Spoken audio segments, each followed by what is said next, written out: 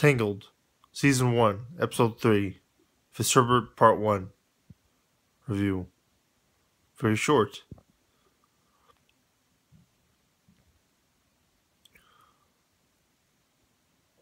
The episode had a fairly non-existent plot and wasn't really canon with the film. What are these new characters? Why are they not shipping Smeal guy, or what do we call it? The Flynn Rider guy with Tangled lady. Rapunzel. Rapunzel's barely in the film, in the TV show, despite the fact that the show is revolving around her. Anime style's pretty good. A lot of problems with the plot, like I don't know who any of these guards are. They don't have anything to do with like the Lantern thing.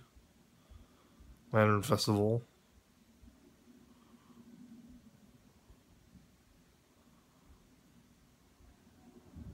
Seven years after the film originally came out, like the Book of Eli. So many plot holes.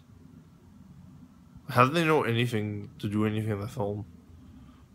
Or like inconveniences like, no, I won't listen to Flynn Rider. He doesn't obey the rules.